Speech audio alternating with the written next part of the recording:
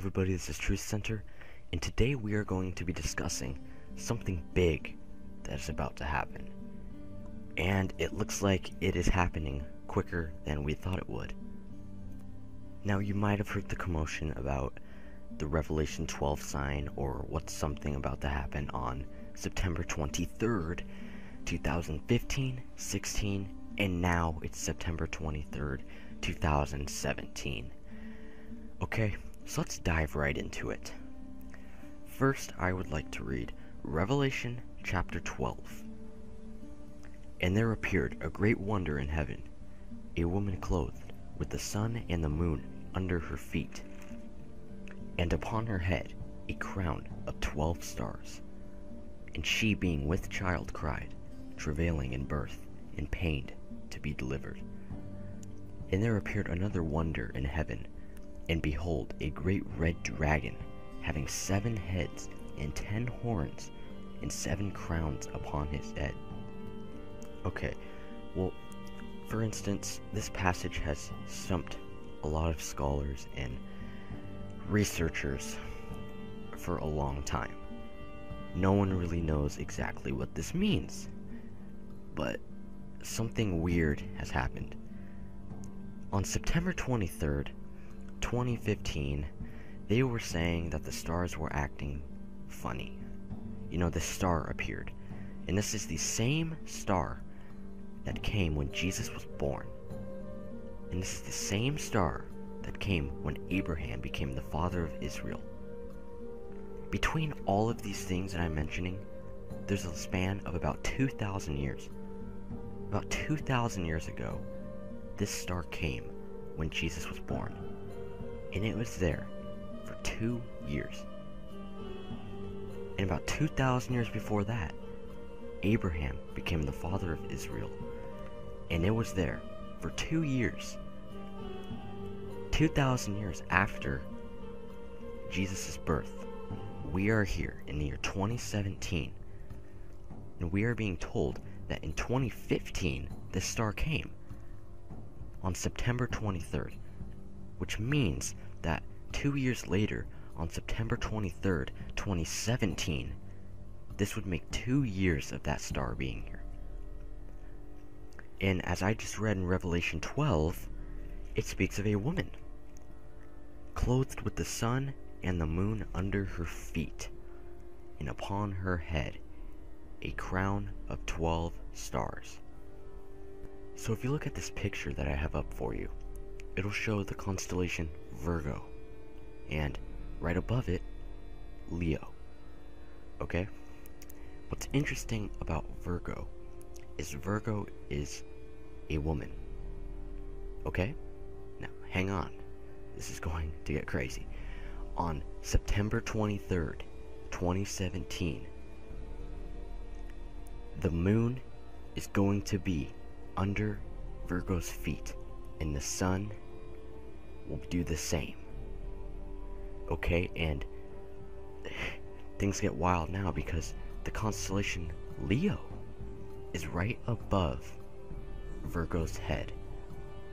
But what's interesting about Leo is Leo only has 9 stars. So of course you could say, and upon her head a crown of 12 stars, but this only has 9 stars. So it can't be it. No, because on this exact day, the 3 planets, Mercury, Mars, and Venus, will line up with Leo, making 12 stars crowned upon Virgo's head. Okay?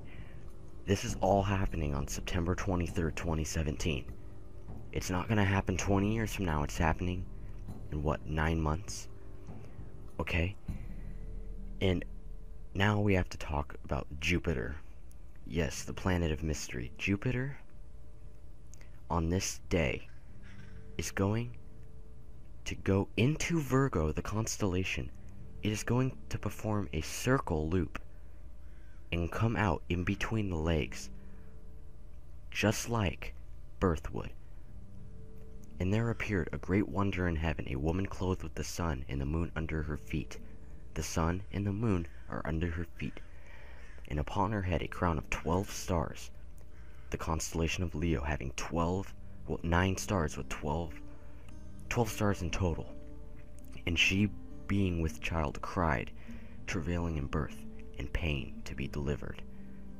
Jupiter will come out on that exact day.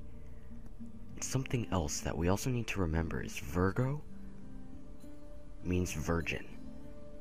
Just like Mary, when Jesus was born, the Virgin Mary. As you can see, Revelation 12 here, it's kind of going parallel with Jesus' birth.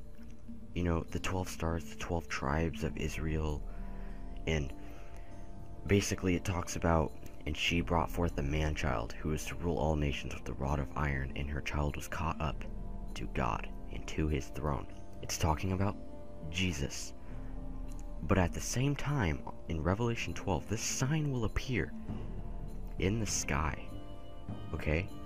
It will appear in the sky above us, and it will be signaling something great, something big that is about to happen with Israel. Now, many people say it's the rapture. I'm not on board with that.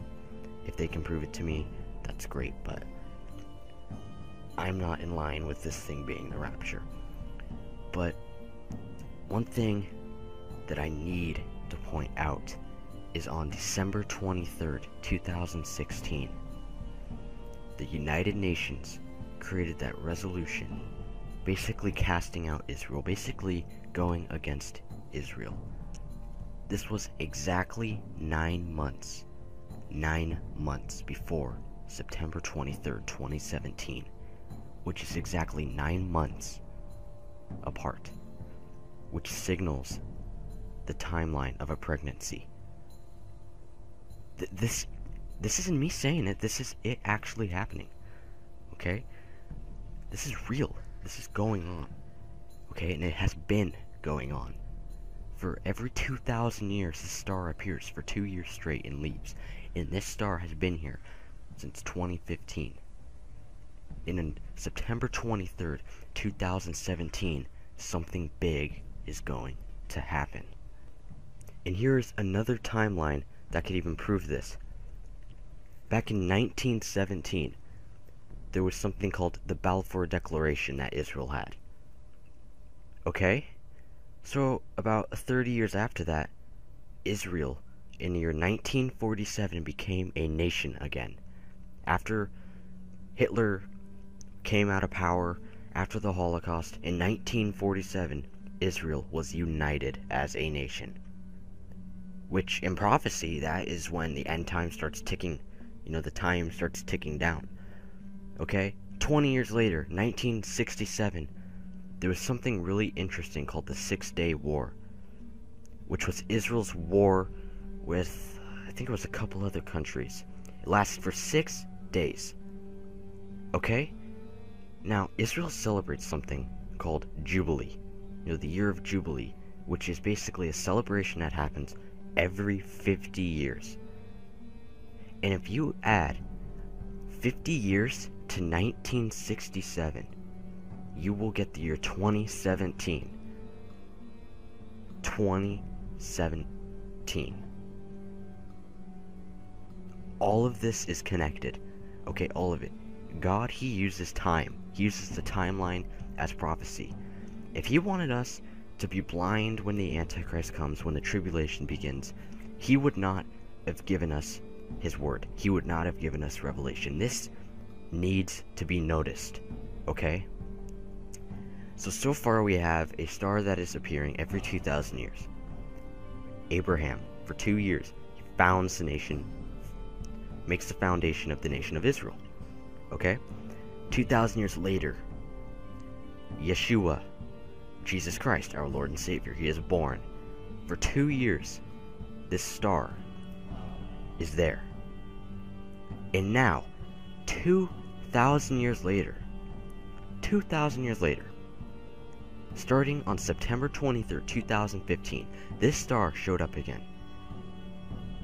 And all of this constellation stuff with Virgo, you know, Virgin, Jupiter going in a circle, coming out of it, just like a pregnancy. The United Nations on December 23rd, 2016, exactly 9 months before September 23rd, 2017. This is a countdown. Something big is going to happen. And it is happening sooner than we think. So, the final question is, what will happen? What will happen? That is the question that people are asking. But this is something else that is going to really shock you. Let's talk about the other constellations next. Okay, right next to Virgo and Leo. If we read in Revelation 12, verse 3, here it is. And there appeared another wonder in heaven, and behold, a great red dragon, having 7 heads and 10 horns, and 7 crowns upon his heads. Here's verse 4. And his tail drew the third part of the stars of heaven, and did cast them to the earth. And the dragon stood before the woman, which was ready to be delivered, for to devour her child as soon as it was born. Okay, let's start with the dragon. The great red dragon. Right next to Virgo, there is a dragon called Draco. He is the red dragon of the sky. Okay, Draco is the dragon. Okay, now this next part is going to blow your mind. A great red dragon having 7 heads and 10 horns. Right next to Draco, there is the constellation of Bootes, I think is how you say it. Bootes, I don't know. Bootes. And it has 10 stars in this constellation. Exactly 10. Above the head of Draco. These are the 10 horns that it is speaking of. And the 7 heads, right next to Bootes, there's what they call the Corona Borealis, which has 7 stars in it, and it shapes a crown. This is Draco. This is all in the sky. And this is all going to be happening on September 23rd, 2017. Okay, this is all going to be happening. Okay, so here we have the great red dragon, Draco, with 10 horns, Bootes, and 7 heads, or 7 crowns, the crown. And he is in such a position to where it looks like he is waiting for Virgo to have Jupiter pass through. Okay? And the dragon stood before the woman, which was ready to be delivered, for to devour her child as soon as it was born. Okay? This is a sign from God. This is all showing up. Something big is going to happen. Okay? Now, here's the thing, is we have to remember, most people when they read this, they thought it was talking about Israel, and they're right. The more research I've done on this, I have come to the conclusion that not only is this great poetry, but this is like a double meaning. It is literally showing us a sign and talking about Israel at the same time. Talking about the birth of Jesus, the birth of our Savior. It is talking about it. You know, and the dragon stood before the woman, which was ready to be delivered, for to devour her child as soon as it was born. And she brought forth a man-child, who was to rule all nations with the rod of iron, and to her child was caught up to God and to his throne. And the woman fled into the wilderness, where she has a place prepared of God, that they should feed her there 1,260 days, which is 1260, 1,260 days, 3.5 years. The woman, and if we put Israel in place, it changes completely. And Israel fled into the wilderness, where she has a place prepared of God, that they should feed her 1,260 days, 3.5 years. Obviously, what we are reading is this Revelation 12 sign is signaling something big with Israel. Okay, the United Nations is even doing it. December 23rd, 2016, 9 months before December 23rd, 2016, 9 months before September 23rd, 2017. This 9 months before, the birth will take place on September 23rd, 2017. Something is going to happen to Israel. Whether it means Israel is going to be invaded, whether it means there will be war, World War III, people are calling it the rapture. But what is going to happen here is something huge. This is something that hasn't happened, and we're talking 2,000 years. Okay? This is special. This is special. Okay? And the woman fled into the wilderness, where she has a place prepared of God. They should feed her there. 1,260 days. At this moment, Israel, which, if you're thinking this is just the nation, you're wrong. Israel are the followers of God. Okay, Israel is everybody. Every Christian, when you are saved by Yeshua, you are a part of Israel. Israel, when it is speaking about it here, Israel is not a flesh thing. It is a spirit thing. This is spiritually speaking. Okay? You are spiritually a part of Israel. This is why I don't believe in a pre-tribulation, which is what everybody seems to be believing. And mainly, one of the reasons people believe it is because they don't want to have to experience the tribulation, because it's a scary time. No one wants to see the Antichrist. No one wants to see the false prophet. No one wants to see death. No one wants to see the mark of the beast. People want to hope. They hope that they can avoid it by being raptured up with God. But it doesn't work that way. Okay? God said the tribulation, the great tribulation, will be the greatest test of faith. And yet, we want to skip out on it because we don't want to have to die for our beliefs. What is even happening? Israel is going to be under attack, and they are going to have to flee. Christianity will be under attack. We will have to flee into the wilderness, into the desert, wherever we can. And this will happen for 3.5 years. Okay? After that, it talks about Satan, the devil, having a war in heaven, being cast out. It's talking about back in Jesus' birth, you know, the testimony, the lamb, he being slain. Let's go to Revelation 12, verse 12. Therefore, rejoice, you heavens, and you that dwell in them. Woe to the inhabitants of the earth and of the sea. For the devil is come down to you, having great wrath, because he knows that he has but a short time. That he has but a short time.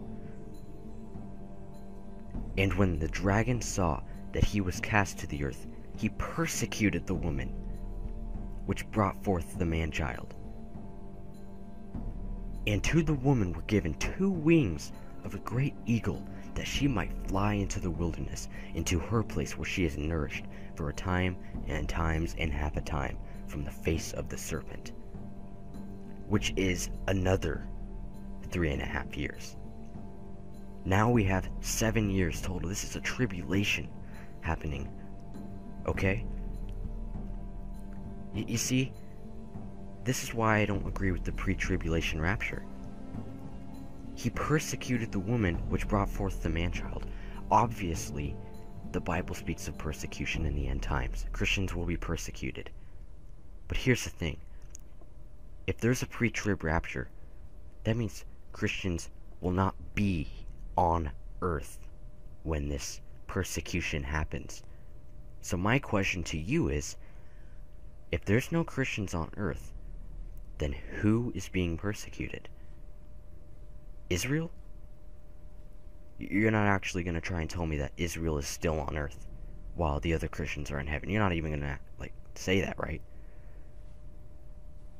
Seriously? Like, okay, we've already discussed that something big is going to happen. Big things have been happening, okay? If we read Revelation chapter 9, it appears that is describing CERN opening the portals in which Azazel is released, or the fallen angels. Okay? Revelation 11 talks about the 2 prophets in Jerusalem. Let's read Revelation chapter 11. Okay? Let's start with verse 3. And I will give power to my 2 witnesses, and they shall prophesy 1,260 days, 1260, 3.5 years. Same time period. The tribulation has already begun, which means the 2 witnesses will not show up before the tribulation. They will show up during the tribulation. Because with all the deceiving happening with the Antichrist, these prophets will show up. You see, these will be the prophets that the book of Malachi, if I'm correct on this, the book of Malachi actually describes Elijah as the prophet returning. Okay, Malachi chapter 4 verse 5. Behold, I will send you Elijah, the prophet, before the coming of the great dreadful day of the Lord. This, the great dreadful day of the Lord, that is before the coming of the Lord. Okay? Yeshua will return after the tribulation, and that Elijah will show up before the coming of the Lord. Okay? Before his return, Elijah will reappear. Okay? In Revelation 11, it speaks of 2 witnesses. One of them, I know, has to be Elijah. Okay? Now, the other prophet, I have done my own speculation. I believe this other prophet could be Enoch. Okay? Enoch is from the pre-flood world, the antediluvian world. You know, he witnessed the fallen angels in the Nephilim. Not only that, there are only 2 prophets spoken of in the Bible that were raptured. Okay? They were raptured. And that is Enoch and Elijah. So it would make sense if these 2 are them. It would make total sense. Okay, so it appears that even though it is Revelation chapter 11, it is all talking about the same time, the same tribulation. Okay? So let's read verse 6. These have power to shut heaven, that it rain not in the days of their prophecy, and have power over waters to turn them to blood, and smite the earth with all plagues, as often as they will. Verse 7. And when they shall have finished their testimony, the beast that ascends out of the bottomless pit shall make war against them, and shall overcome them, and kill them.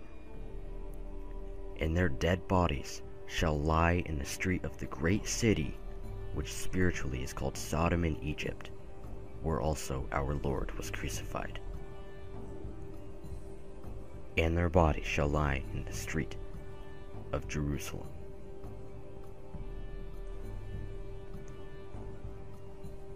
And they of the people and kindreds and tongues and nations shall see their dead bodies 3 days and a half, and shall not permit their dead bodies to be put in graves.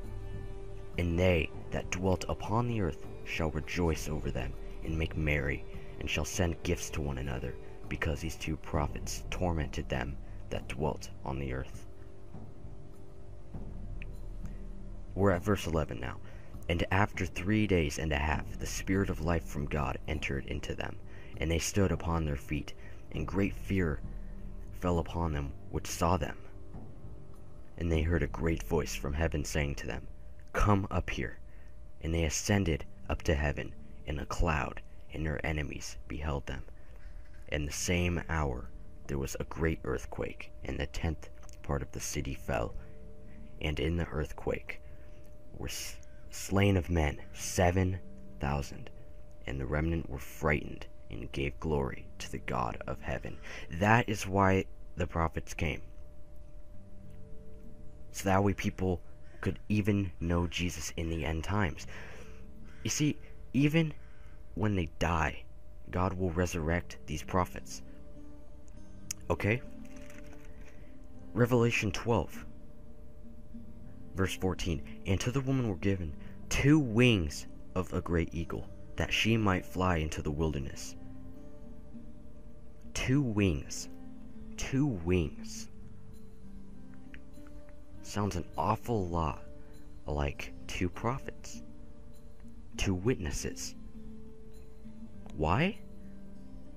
That she might fly into the wilderness. Okay? That she might find God. Into her place where she is nourished for 3.5 years. You see, the first 3.5 years will be bad. There will be war. There will be a new world order. And the next 3.5 years will be just as bad. Except the prophets, the 2 prophets, will arrive. They will come down from heaven. For 3.5 years, they will prophesy. They will give glory to God. Okay?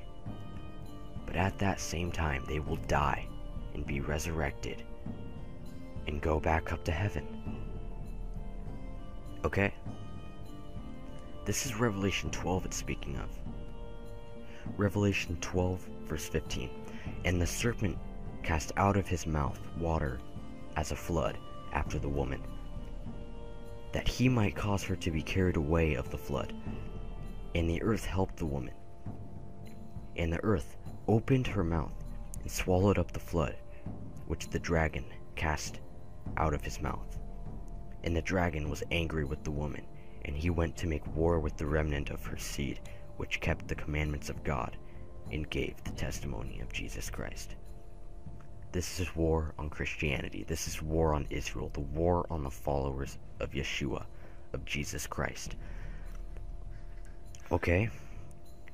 You may not have ever realized this, but Revelation 12 is a timeline. It really is. It mentions September 23rd, 2017, the beginning. Well, I'm not going to speculate, which I kind of am, but this very well could be the beginning of the tribulation. We have to have an open mind about this. Okay? This could be the beginning. And, okay, I'm not going to tell you that there's not going to be a rapture, but to anybody who thinks that there is a pre-trib rapture, I want you to know, you need to be careful. Okay? You need to be really careful, because if something big happens, like, what do they say will happen? A false rapture, for instance, with aliens, right? World War III, war with Israel, the rapture. If there is a false rapture put on by aliens, by the fallen angels, by the secret societies, by all them, if you come out there and you accept them and you join them because you think that this is a pre-trib rapture, what if you're wrong? Seriously, you need to think about this. What if you're wrong? Okay? This is all I'm trying to say is, I believe not in a mid-trib rapture, but a post-trib rapture. Okay, I believe that the Lord will return and we will be on his side, fighting him. We are not going to just skip out on this greatest test of faith. Why else would there be a tribulation? If you turn your Bibles to 1 Thessalonians chapter 4, verse 14. Okay, we're going to read 14 through 17. For if we believe that Jesus died and rose again, even so them also which sleep in Jesus will God bring with him. For this we say to you, by the word of the Lord, that we which are alive and remain to the coming of the Lord shall not prevent them which are asleep. So basically we can't prevent them who are with the Antichrist, or on Satan's side. For the Lord himself shall descend from heaven. This is talking about after the tribulation. For the Lord himself shall descend from heaven with a shout, with the voice of an archangel, and with the trump of God, and the dead in Christ shall rise first. Then we which are alive and remain shall be caught up together with him in the clouds, to meet the Lord in the air. And so shall we ever be with the Lord. Wherefore comfort one another with these words. This is what the Bible says. Okay? This is all what it is saying. And in case you're still a pre-tribber, I have another Bible verse for you. Matthew chapter 24, verse 21.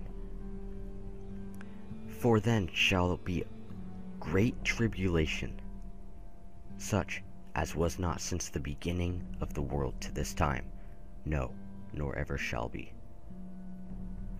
And except those days should be shortened, there should no flesh be saved, but for the elect's sake, his days shall be shortened.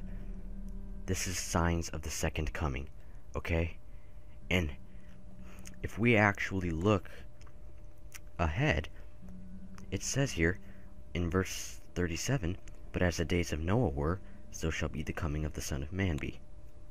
That's your Nephilim stuff, okay? And there is also a Bible verse in here which says, no one knows the time. But of that day, verse 36 actually, but of that day and hour knows no man, no, not the angels of heaven, but my Father only. I believe that. I don't know the hour Jesus will return. He will give us signs of when the tribulation begins. He will give us a timeline of 7 years. But we will not know when he will return. Okay? Okay, and if we actually keep reading Matthew chapter 24, verse 29, this is going to destroy your whole pre-trib ideology. Verse 29, immediately after the tribulation of those days shall the sun be darkened, and the moon shall not give her light, and the stars shall fall from heaven, and the powers of the heavens shall be shaken. Verse 30, and then shall appear the sign of the Son of Man in heaven, and then shall all tribes of the earth mourn, and they shall see the Son of Man coming in the clouds of heaven with power and great glory. And he shall send his angels with a great sound of a trumpet, and they shall gather together his elect from the four winds, from one end of heaven to the other. That right there just described the coming of the Lord, and him gathering his people from each of the four corners of the earth into his army, where we will fight. The Bible's saying that. You know, obviously, some probably won't believe what I'm saying. If you want to believe in a pre-trib, I can't change your mind. But all I'm saying is, are you really willing to deny what these verses say for a pre-tribulation rapture? You know, is that what a true Christian would do? So, all I have to say now is, something is going to happen on September 23rd, 2017. If nothing does happen, well, something's gonna happen probably, you know. Maybe there'll be another UN resolution, I don't know. All I'm saying is something is going to happen. And we, as Christians, we